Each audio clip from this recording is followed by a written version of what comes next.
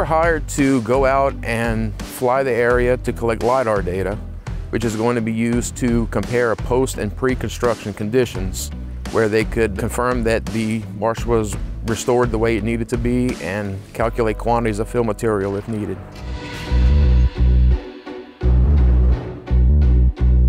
Final deliverables is going to be a point cloud data set and then the photo of the project area. They'll use the data to check against the design criteria that was set forth for the project and to verify that everything meets the engineered level design. With the field work complete, our pilots in the field return the data to the office for us to begin processing. The first step would be to process our control and trajectory files. Then we will process the LiDAR point cloud and finally process an orthomosaic from the aerial imagery that was captured.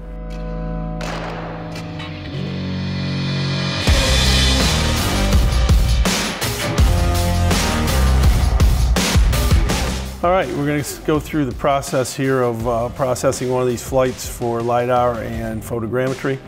So I'm going to start with the Planix POSPAC UAV. And so what I have just done is brought this trajectory file, this T04 file, into POSPAC. So each of these triangles you see here is a photo event, and the purple line is your flight trajectory. So my next step would be to bring in our GNSS file from our base receiver that was running during the flight. Okay, so now I've got a correct coordinate.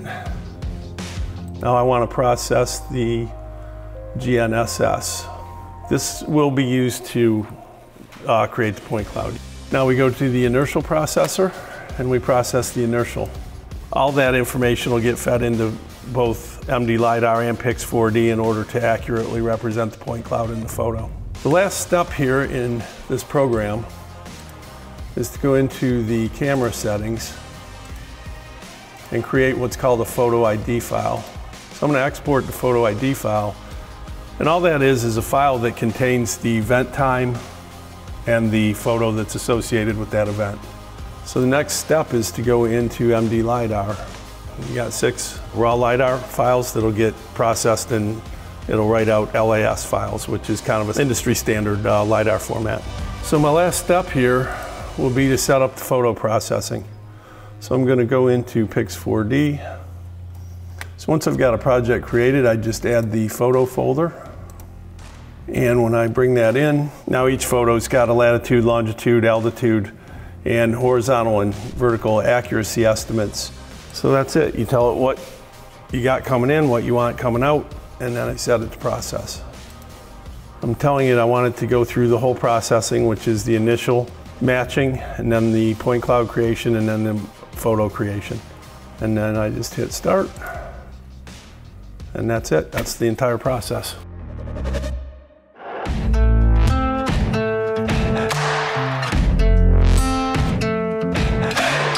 Okay, so we've just brought the 6 LiDAR files into the Trimble software. I'm going to turn off those center points. I'm going to turn off that grid because that stuff's just a distraction.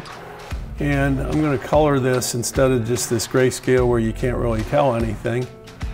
I'm going to color this by elevation. Then I'm just going to, as my last step, I'm going to go into a 3D view, and I'm just going to kind of give it a once over and see that, as I thought, there is kind of a little embankment running through here, if you can kind of see that. That's 10 times exaggerated vertical. In other words, the scale of the vertical is 10 times the scale of the horizontal. So you're going to see every little bit of noise and everything in here. But when I go back to 1:1, that's going to flatten right back out. But because it's so flat out there, I just wanted to look at it in this 10:1 ratio just to kind of see what's going on. Based on this one flight, I think the project's going to be a complete success. We should be able to get it out on time, under budget, and the client should be pleased with the results. NEI and Morris PA Bear have been partners going back 30 years. It's great to be in alignment with them from a geospatial perspective, and it's been great to be a part of their vision for unmanned aircraft. At the end of the day, the payoff is a successful mission, a successful client, and great deliverables. That's how we make it work. Everything working together with one common goal in mind.